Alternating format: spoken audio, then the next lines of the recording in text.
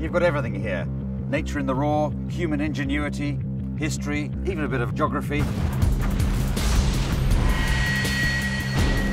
I think the next super eruption will kill perhaps 1 billion people, and it will be the greatest disaster that our civilization's ever had to cope with. The way we consume food, the way we produce food, seems to have caused a health problem right across the world. I did a few crash and burns in Vietnam. I was a helicopter crew chief and gunner, shot down a few times. I mean, Mother Nature's fury comes close to being in a battle. Did you see that? For a football hooligan. And if you want violence, England's a place to be.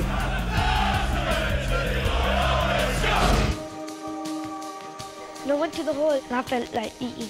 I went, no, I can't do it, I'm fasting. And then I remembered I had to go back to call people for prayer.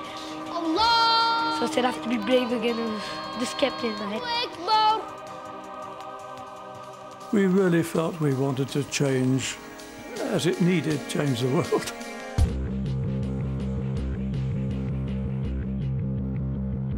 You've seen no yet. Come and have a look at this. Are you alright, darling? As much as I'm throwing up, right? Yeah. Do you still well-being models? Check me out. Well, they were a pain in the ass. Something here, another hard shape here. And that is definitely some of that black pottery.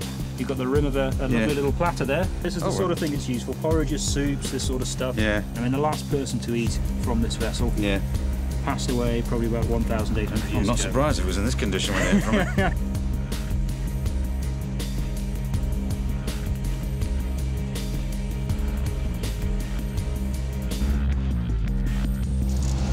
Quite an experience.